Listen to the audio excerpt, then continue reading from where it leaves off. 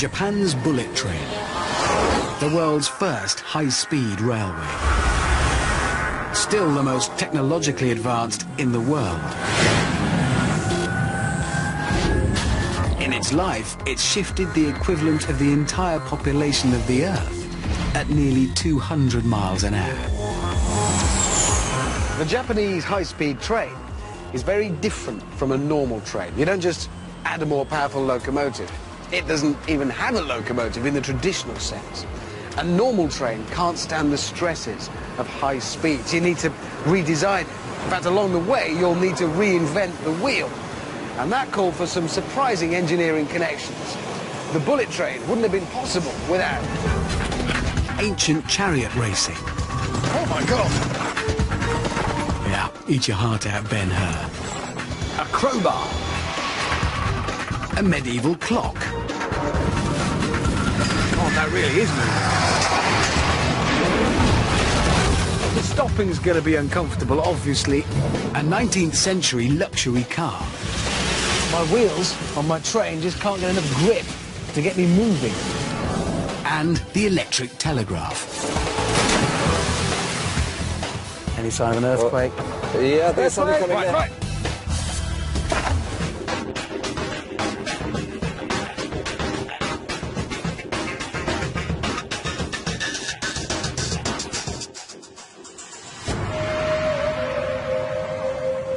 Japan, a rugged land of volcanic mountains and devastating earthquakes. Most of the population is squeezed into some of the largest cities on the planet. Getting around the country is a challenge. Space for roads is restricted, and to move all the travelers by air, 3 jumbo jets would have to take off every 5 minutes. So the Japanese chose the train for mass transport. They transformed the humble train into an iconic and sophisticated engineering marvel.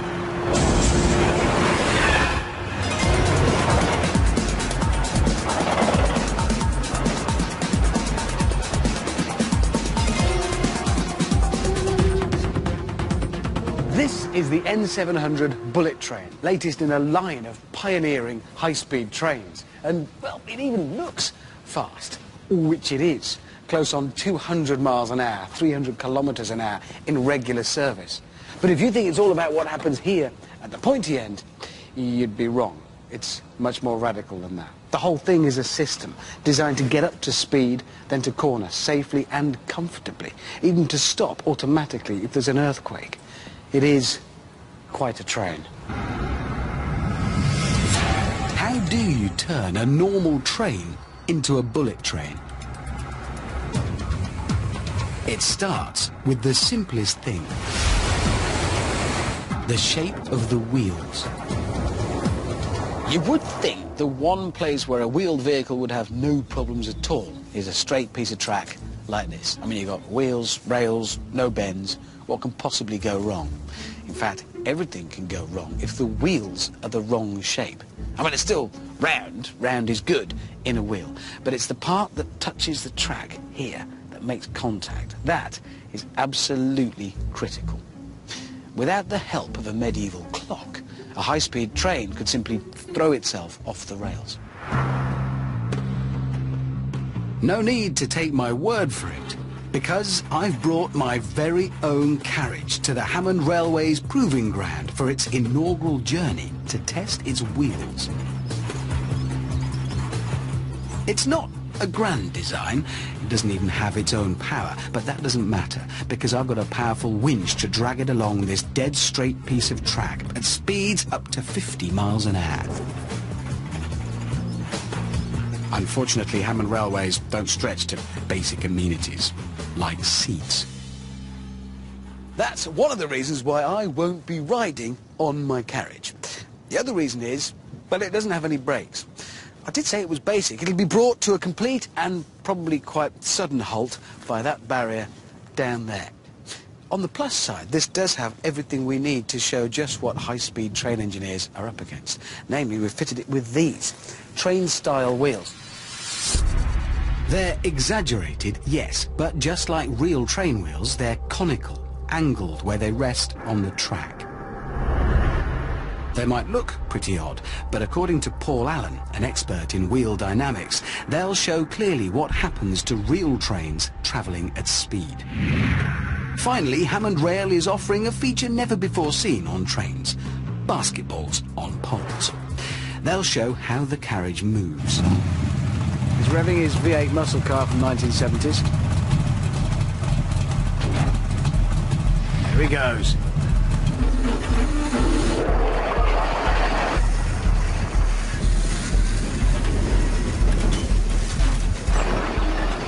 As it speeds down the track at about 40 miles an hour, the carriage starts rocking from side to side. It's called hunting oscillation. I can see. Is that why the Yeah, the top of these posts are moving side to side? Yeah, you can see it hunting a bit now.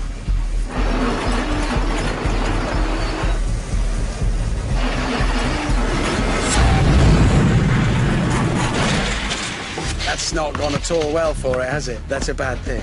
The kind of thing you need to avoid in a real train. And this isn't just a problem for Hammond Rail. Real trains have derailed on straight track, and the repeated sideways movement can also damage the track itself, like this one in Germany. Wobbling along a dead straight track is the fault of those cone-shaped wheels. So they don't seem like such a good idea. Why aren't they flat? Well, the problem with flat wheels is we need to get round a curve. Yeah. So if we try and do that with flat wheels, Right. I've got my flat wheel here. We run it down the track. See, it works. It doesn't work. It doesn't not so work. much. Yes, but we all know train wheels, they're round, but then they have like a flange on them that keeps them in the track. Flanges are the metal lips that sit down the side of the tracks. We could put flanges on the wheels, but the trouble is then the wheels will be guided around the curve purely on these flanges, and we'll wear them out, and we'll wear the sides of the rails out. They'll all be wrecked Very quickly. very quickly, yes. So, it's back to those conical wheels. Someone clever came along and thought, well, if we put some cone angles, then we might be able to get this to go around the curve. Go on then. Somebody came up with this. Okay. So it's off. That's where the other one got to. And it's just... Well, it works. It works. Clearly. And that's just its shape Exactly, that's yes. sending it round. A cone rolling on its side turns in a circle, and train wheels use this principle. As it goes round a bend, the train is thrown out, and the outside wheel effectively gets bigger, making a sort of cone which turns the train. But because conical wheels can effectively change size, they can make trains unstable, even on straight track, causing that hunting oscillation we saw, especially at bullet train type speeds. The solution is an engineering compromise. So what we try and do is we get just the right amount of cone angle to get us around the curves we need to get round, but no more than that. So there will be an optimum amount of slope, cone, Yes. for a train that's going to go faster. Yes, so very high-speed trains have very low amounts of cone angle or conicity, and slower trains have much more conicity. So the slope on a conventional train wheel is flattened for the bullet train. The angle is halved. Each wheel is precision machined to the perfect angle. And what's good enough for a bullet train is good enough for Hammond Rail. I'm exchanging my extreme conical wheels for flatter ones. I've also added some weight to try and stop it derailing again. I'll admit, Hammond Rail doesn't offer a complete service yet. No return tickets. You have to push yourself back to the station. Inconvenient, but cheap. Here he goes.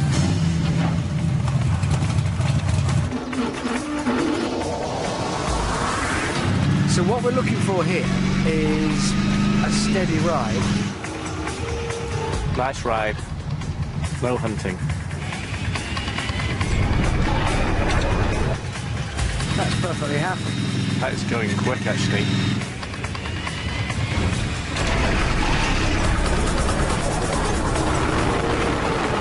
God, that really is moving. The stopping's going to be uncomfortable, obviously, in a real situation. The flatter wheels have eliminated hunting oscillation. Look how steady the basketball telltales are. My carriage travels straight and true on the rails, which means it can go really fast. But still nowhere near as fast as a bullet train. For those kinds of speeds, the engineers couldn't just rely on flatter wheels to avoid hunting oscillation. They needed a two-part solution.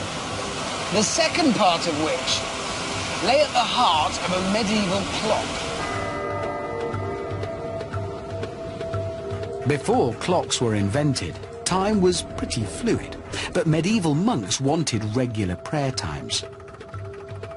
They needed precise clocks. And that particular prayer was answered for them around the middle of the 15th century with the invention of a new type of clock.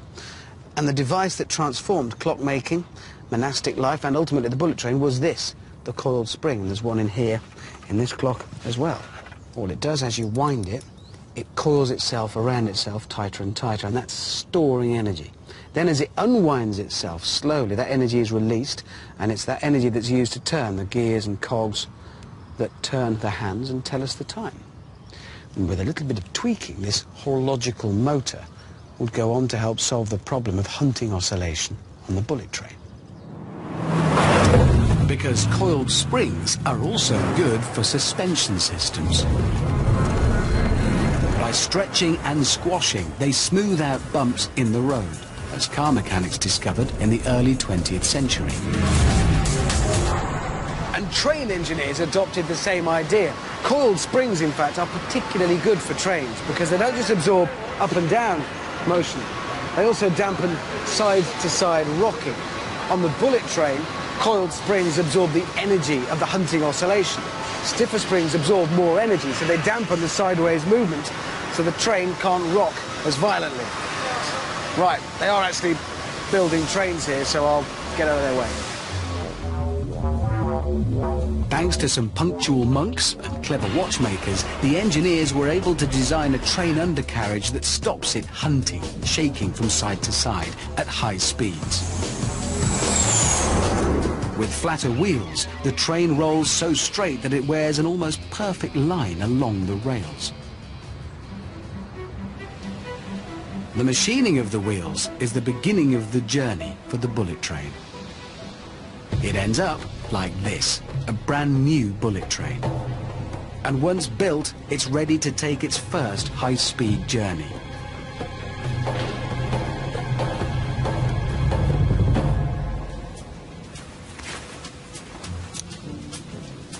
I wonder if they've left the keys in.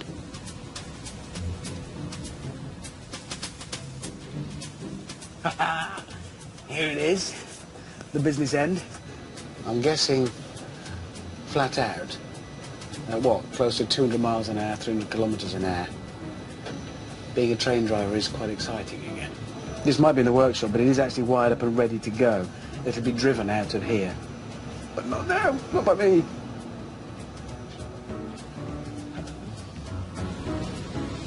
Probably just as well they didn't leave the keys. But what happens when you do switch the train on?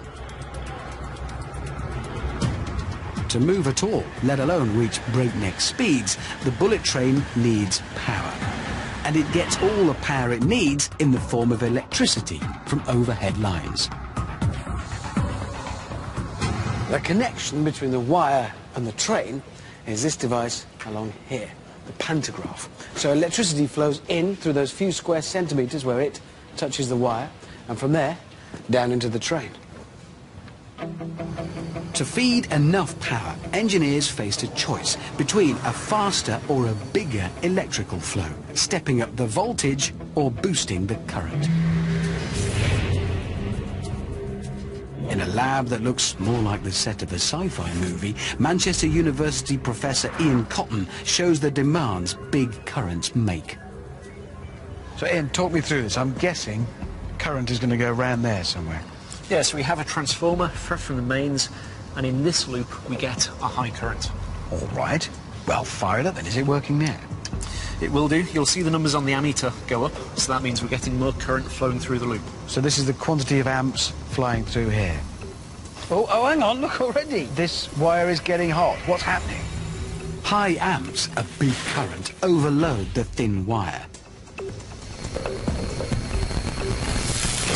It heats it up to the point of complete failure. So if you have very, very high current, you need to use a very big piece of metal to let the current flow. So for our train, we'd need much bigger than this. Absolutely, it would be very, very big and very, very heavy. To carry enough current for the bullet train, the overhead wires would have to be huge, thicker than a man's arm, and enormously expensive. Totally impractical for train lines that run for hundreds of miles. The only other way to give the train the juice it needs was to up the flow, the voltage. Train lines usually carry 1,500 or 3,000 volts, nowhere near enough for a bullet train, so the engineers increased it to 25,000 volts. But with such a gigantic voltage, any break in the circuit between the wire and pantograph can be catastrophic. The pantograph has, well, just one job really, to maintain that contact with the wire overhead. But it is quite an important job because lose that contact and you lose power, which would be inconvenient. Worse, you might damage the train. If the pantograph loses contact, it causes an arc. In the safety of a high-voltage lab, an arc looks very pretty. Woo! So what are we seeing here? So this is something called a Jacob's ladder, and we're making a high-voltage arc which is travelling up. Arcing happens when there's a break in a high-voltage circuit. In a Jacob's ladder, there's a gap in the circuit between the two poles. The voltage is so high that it turns the gap into plasma, superheated air. And plasma is very hot, close to 10,000 degrees C, making arcs very dangerous indeed. That's arcing that we're looking at. Exactly, so that's what would happen if the pantograph moved away from the actual wire. Arcing does happen on normal trains. Here, icy overhead wires are breaking the circuit. But the higher the voltage, the more arcing is a problem. In this demonstration, I'm going to play the pantograph to see what happens to my paper train when the connection is broken. So this is a demonstration of the potential bad side of high voltage. Yeah, so the copper bar is at high voltage, and if you touch that pole to it and move it away, you'll make a high voltage arc. Okay. There we go. But when it gets near to things... Aha! Yeah, straight away that's... Do you know, I can see the downside there. What's happened is it's set fire to my train quite badly. Okay, so it's no surprise that the plasma arc ignites a paper train, but it can also damage a real train and its overhead wires.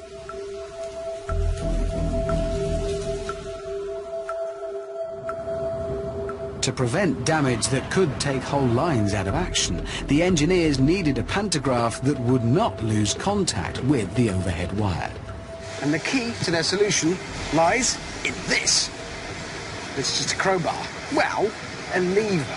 And used in the right way, it can keep the pantograph pressing against the wire no matter what.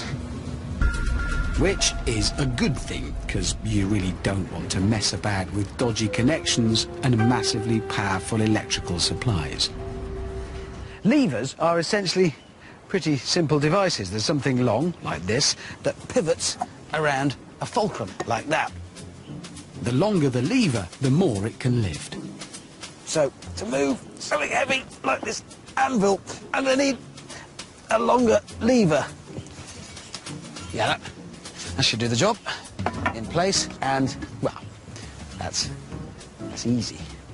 It was the Greek scientist Archimedes who first worked out the significance of the distance between fulcrum and where the force acts on a lever. He reckoned, rather famously, that with a long enough lever he could move the Earth. Though he would, of course, have needed somewhere to stand to do it. The bullet train's unique pantograph acts like a lever too. A spring pulls the pantograph up. If the spring contracts, it pulls with less force. To compensate, a cunning mechanism automatically lengthens a lever, increasing the force. The whole thing is a compensatory mechanism, and the result is a constant pressure against that wire. And so far, they've been able to keep the train supplied with high voltage power without frying the pantographs. With power on board, the engineers faced their next challenge. How to convert the power to speed. And in particular, how to make a train fast from a standing start. It needs the right balance of power and grip. Making something fast isn't just about making it more powerful. You need to consider its weight too. Light is good. That's why they don't make fast cars out of lead, you may have noticed. But here's the thing. You can make something too light. If a vehicle's too light, it can't grip the ground enough to get traction, which is how things like cars and trains turn engine power into movement. Without traction, you're not going anywhere, no matter how big your engine. To demonstrate, I've created my own train and a very slippery track for it to run on.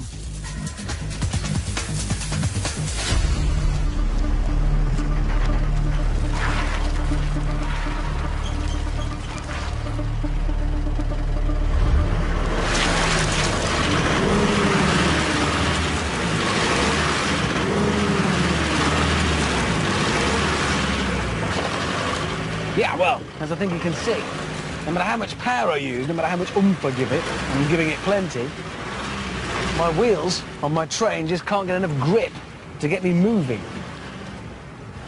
In fact, sometimes the more power I use, the worse it gets. My train doesn't have good traction because it's too light to grip properly. Of course, wheel trains don't run on skid pans, but they too can suffer from not having enough traction. One way to improve traction is to increase weight, especially if the added weight is over the driven wheels, which in the case of this pickup is the rear wheels here at the back. All of which means that lot needs to go in there. So carry on, I'll be here. Isn't it great when everyone pulls together? Team effort. There we go. The last bag in place. I did all of that there. Those bags then, the weight right over the driven wheels at the back of the truck. Time to test it. We have added about half a ton above the rear axle.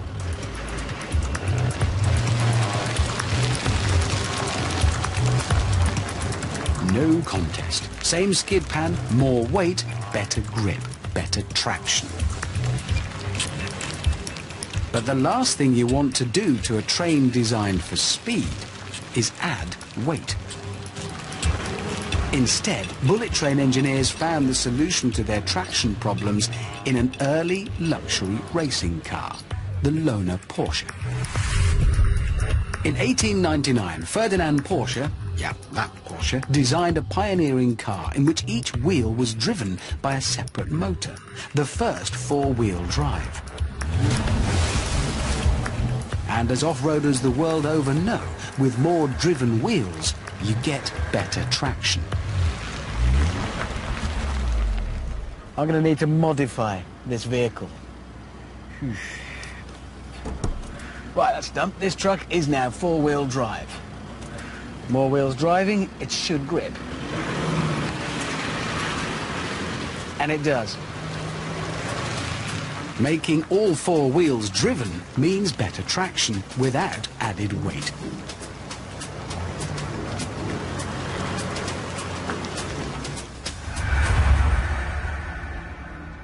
And the Japanese did exactly the same with the bullet train, flipping the traditional train around completely.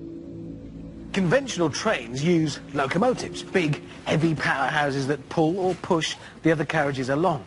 But the bullet train engineers have kind of turned that principle on its head, because the pointy carriages at the front and the very back of this train have no engines. Instead, all the other carriages do. It's called a multiple unit system, and on this train, 14 of the 16 carriages have their own motors. In here, each motor drives 2 wheels, so it is, by my reckoning, 112-wheel drive. Good traction without the extra weight means it can accelerate suitably quickly for a bullet train. All thanks to a 19th century 4x4. The next challenge for the engineers was how to keep that speed up round corners. Cornering too fast is a problem for any vehicle.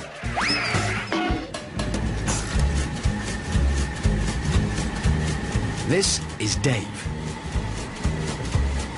He and his motorcycle sidecar are going to be the guinea pigs in my new challenge.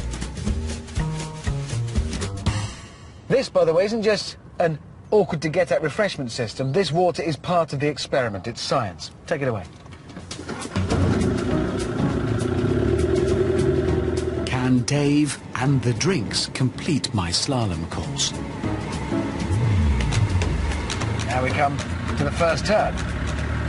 Here we go. Dave and I go one way, and the drinks go the other. I'm going to be thirsty. I mean... Dave? Saw my drinks gone. No big surprises there, OK, but in the interest of science, we must dot the I's and cross the T's. We all know the feeling, if you've ever been around any sort of corner at speed, when you feel you're being pushed to the side. It's called centrifugal force, and basically it's because your body as an object, wants to carry on going in a straight line, but the car, or bike, is pulling you that way. So relative to it, you feel a force throwing you that way. And centrifugal force can have deadly consequences. In Osaka in 2005, a commuter train took a bend too fast and flew off the tracks. 107 people died. Thankfully, derailment is rare. But tight bends and high speeds produce strong centrifugal forces. Bullet train engineers didn't want to slow the trains down. To get round the problem, they turned to some of the very first wheeled vehicles. Chariots. Ancient charioteers knew how to corner quickly without flying off track, and so did their modern counterparts. This is a modern chariot, a scurry. Jeff Osborne is our Ben-Hur, and these are his ponies, Zig and Zag. So what am I going to Well, what do? you're going to do, you're going to keep the car stable. I thought I was just sitting a bit of passenger. I was going to bring a book. No, you're not going to read a book. You're going to lean this way and lean that way. So if I get it wrong, We'll roll over. These modern charioteers race around twisty courses with lots of cornering. And to keep the scurry stable, usually Alison sits on the back and leans into the turns. But today, I'm doing it. No pressure then. Never let go. If a pony trips, you'll be straight out the back. bad. So 1, 2, lean. 1, 2, lean, and I lean the way As and far then as into you the can. turn as far as I can Yeah. go. If the wheel starts coming off the ground, you lean further. So, after that, frankly, terrifying briefing, we're off. This is nice. I like this speed. This is fast.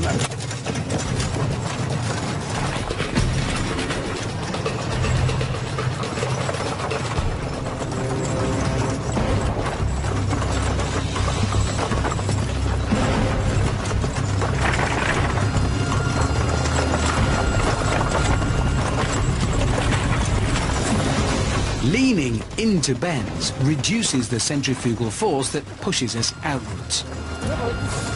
This balances the carriage and allows Zig and Zag, like their ancient counterparts, to corner faster. It's a technique first recorded by ancient Greek author Homer in his epic account of the Trojan War, the Iliad. ancient charioteers couldn't possibly have known about the Newtonian laws of inertia and centrifugal force. How could they? They hadn't been invented yet. But somehow they instinctively knew that leaning helps you turn faster. I'm sure it looks lovely, but it's really frightening. But what about my prototype mobile bar? To see if leaning is the key to success, I fired Dave and drafted in Frank. So, I am going to try this again. I am determined to crack my motorcycle mobile refreshment system solution. And I'm going to use this, which is a rather different motorcycle and sidecar outfit, because this one tilts. I'm ready, sir.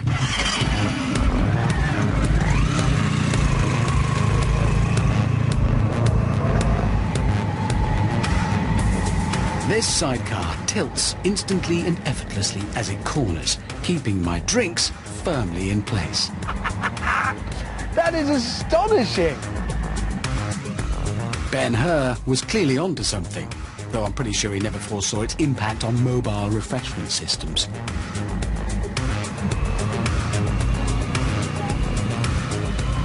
Science works! Who'd have thought?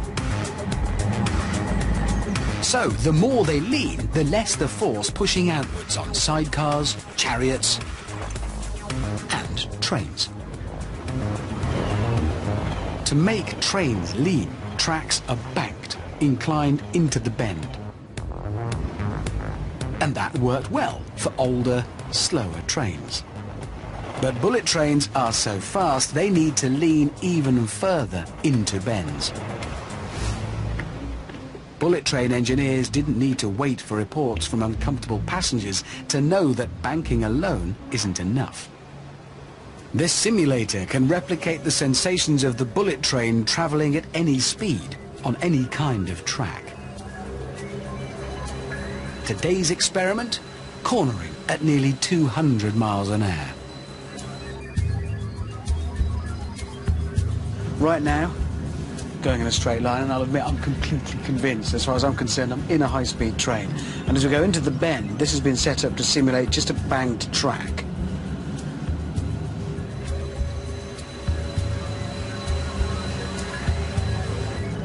I think starting to, yeah, I can, oh, yes, straight away.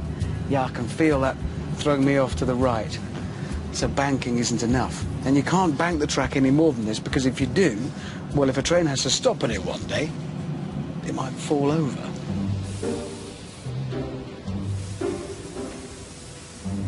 Which is where Ben-Hur comes to the rescue. Computer-controlled airbags under each carriage make the entire bullet train lean. As it corners, each section of the N700, the latest bullet train, tilts independently at just the right time and by just the right amount. On a real bullet train, the effect is quite noticeable. Or, in fact, it isn't. And that's kind of the point, isn't it? Because right now, judging by the blur through the windows, we're doing the kind of speeds that present a bit of a problem for my tea if there weren't some controlled tilting taking place. In fact, I'm so confident I'm going topless. This would be potentially dangerous without a very clever train. Look at that, I mean, it's not going anywhere. What if Ben-Hur was a tea or a coffee man? No, he was coffee, I'm sure. Thanks to ancient charioteers, bullet trains corner 12 miles an hour faster, keeping travellers right on time.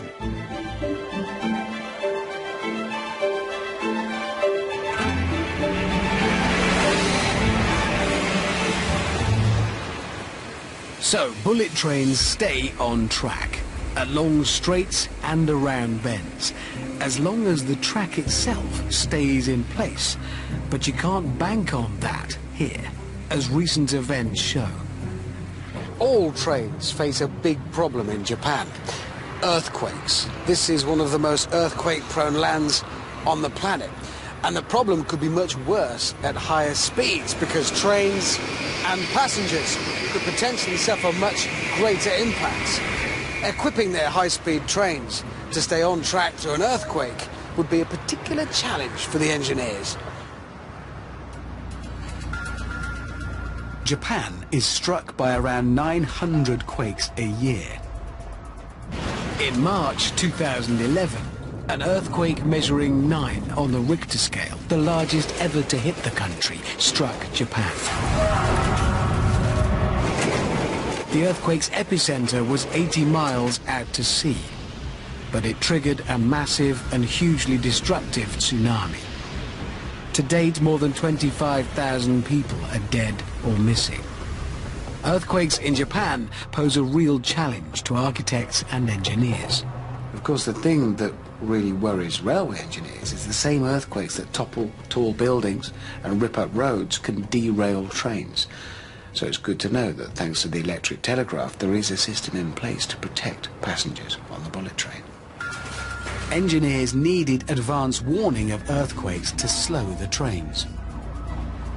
So they designed the world's very first earthquake warning system. The idea was to alert engineers before a quake arrived. But in actual practice, this proves to be a problem. An earthquake warning system is really only as good as the tremor detectors or seismometers.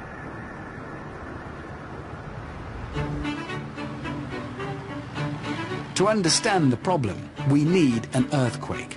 And back in England, you can wait all day for one to come along. But according to earthquake expert Hugh Hunt, a lake and a large weight will replicate the key components of a seismic shock. And a precarious tower of blocks will play the part of its potential victim. Right, Hugh, we've assembled everything you asked for. We're in a boat on a small lake, and over there is a digger with a big weight in it. How's this an earthquake? Well, we can simulate an earthquake by dropping this lump of metal into the water, and it's going to create a wave. And in an earthquake, you've got waves in the ground. Hugh has set up a system to warn me of the quake before it strikes, so I can try to protect the tower. It all depends on this. That thing there is a seismometer. It measures motion. Hugh's seismometer should detect the quake and trigger a warning on his laptop. So we have an earthquake detection system down there attached to my tower. Yeah. So it's going to know when there's an earthquake. I'm going to use my earthquake detection system to tell you when you have to take action to protect the tower, right? So this is my earthquake. That's the earthquake protection system. Okay, Richard, ready for an earthquake? Yeah, I am, yeah.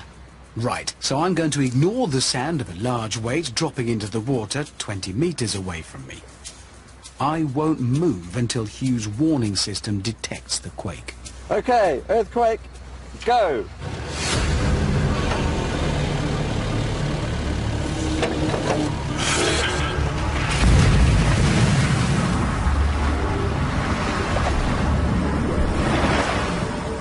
Any sign of an earthquake?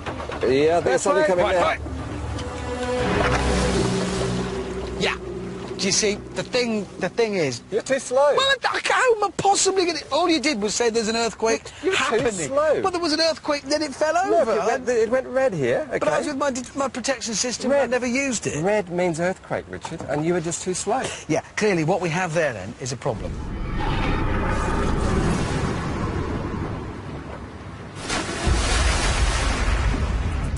Hugh's system only detects an earthquake when it's arrived. Not much advance warning, not much good. Luckily for bullet train protection, earthquakes aren't quite as sneaky as this. They actually announce their arrival with small, fast-moving waves. And what they discovered back in 100 and something years ago was that there's two waves, a primary wave, which they called the P wave, and a secondary wave, which they called the S wave. The slower S waves are the destructive ones that topple cities and floating towers. They're what Hugh's seismometer detected, but too late to be a useful warning. The key to advance warning is to detect the faster P waves. But unfortunately, P waves are much smaller than S waves. You need a more sensitive seismometer. And for them, you need electromagnets, first used in the electric telegraph way back in 1837. This is a working model of a device that quite probably represents the very first use of electricity for, well, anything. And it's actually a machine used to communicate between railway stations. Central to it is electromagnetism. Behind the metal needles are coils of wire. Passing a current through a coil turns it into an electromagnet, which moves the needle. Reversing the current moves the needle in the opposite direction. If I pass a current through the coil, the needle moves. If I switch it and pass the current the other way, the polarity switches, the needle moves the other way. All I needed then was a map of letters, and you can point to them if I want to spell an H or an I or a K. If I want to do an E, point both needles. Hasn't got all the letters, there are only 20 on here, so it's an early form of texting. 150 years later, the electric telegraph has made way for mobiles and the internet, but electromagnets are still very useful. This isn't a telegraph machine, obviously it's a crane, quite a big one. But the important bit is at the business end there, because it's an electromagnet.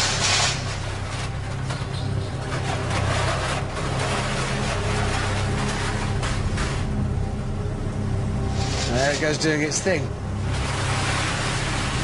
Basically, this is just a magnet that can be on, or at the touch of a button, off. Suddenly it's no longer a magnet. But it isn't always that simple, because it can be a question of degree. It can be powerful or less powerful. You can vary this crane's lifting power. Small current, weak magnet, less lift. Up the current and you can shift large lumps of metal. But that's not all. You can measure changes in electromagnetism very accurately, and knowing how much force is being used is the key to protecting the bullet train. And, I hope, my tower from earthquakes.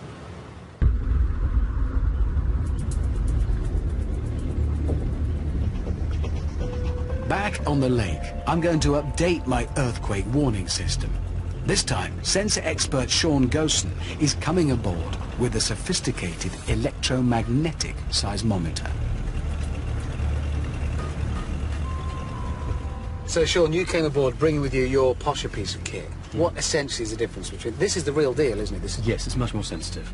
Sean's seismometer uses electromagnets to detect tiny movements, such as the pulses of P waves. So will you be able to detect these finer P waves that Hugh singularly failed to do? Well, Thanks, Richard. Well, your earthquake warning system consisted of saying there's an earthquake and everything's fallen over. Sean's seismometer is so sensitive it needs to be placed on the stable lake bed. OK, well, if everybody's in the right place, we'll give this a go. I promise not to look. I'll just wait until I get a warning from Sean. We're both monitoring our system. Yeah. Are we ready for an earthquake? Go!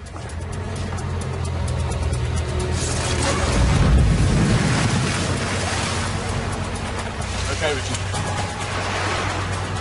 I've deployed my system. That is an early warning. Look at that. Oh! Richard, here comes an earthquake! Yeah, thanks, Hugh. We know there's an earthquake because everything's moving, but it's OK. I think my earthquake protection net has saved the day, and it was only able to do so because you could actually warn me there was an earthquake coming this time, rather than you could tell me there is one. And it's that difference, that it's just the fact that your system can detect those finer, smaller, different frequency waves. Sean's system alerted me about 7 seconds before the quake arrived, an actual advance warning. And seismometers using electromagnets are also sensitive enough to protect the bullet train. The current system is the most sophisticated earthquake warning system in the world. About 70 linked seismometers along the track and nearby map seismic activity. 2 seconds after detecting P waves, power is switched off and any train in the danger zone automatically brakes. For vehicles with a stopping distance of nearly 2 miles, every second counts.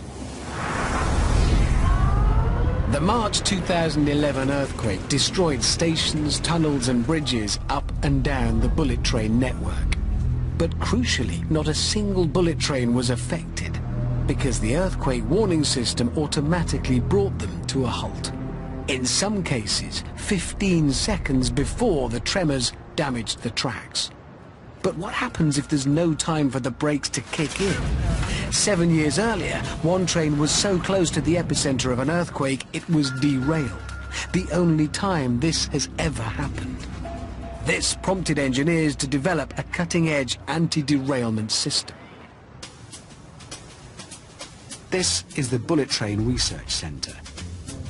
They don't let just anybody see their pioneering kit, and I'm shadowed at all times. Ah, hello. おはようございます。村松と申します。 Yes, hello. 今日よろしくお願いします。 Very nice to see you. どうぞ。 Ah, right, sit down. はい。 Okay, this is where I'm going to find out all about the じゃ place.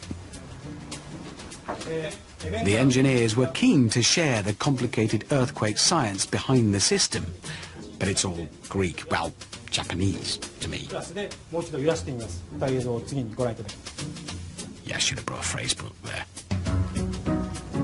Fortunately, the lesson has a practical demonstration for underachieving students like me. It's one of those simple but effective solutions. They've fitted an extra rail. So in the event of a train being caught too close to the epicenter of an earthquake for the P-wave system to detect it and warn the driver in time to slow it down, this is here to keep everything on track. Even when the ground moves violently, the wheels are held in place by the extra rails. As with every part of the bullet train, it's been exhaustively tested. To find out if their idea worked, the engineers built themselves, well, it's a model train set. Admittedly, the track doesn't go very far, but then it is built for a very specific purpose. This is a 1/5 scale replica of the real thing. And it has a feature that probably most model railway enthusiasts don't have on their set at home, an earthquake simulator. The lip of the wheel sits between the two rails, so even the really violent tremors can't shake this train off track. The special rails are currently being introduced along sections of the line. It really is an astonishing train. Fast, earthquake-proof, always on time, and beautiful too. Bullet train engineers have moved technology pioneered in Britain 200 years ago into the 21st century. Now, bullet train technology is being exported all over the world, even back to Britain. The bullet train really has led the way to a new global age of the train. China and America are committing to high-speed rail networks. And this remarkable, revolutionary train wouldn't have been possible without Ancient chariot racing, oh my God! a crowbar, a medieval clock. God, that really is moving. The stopping's going to be uncomfortable, obviously. A 19th century luxury car. My wheels on my train just can't get enough grip to get me moving. And the electric telegraph.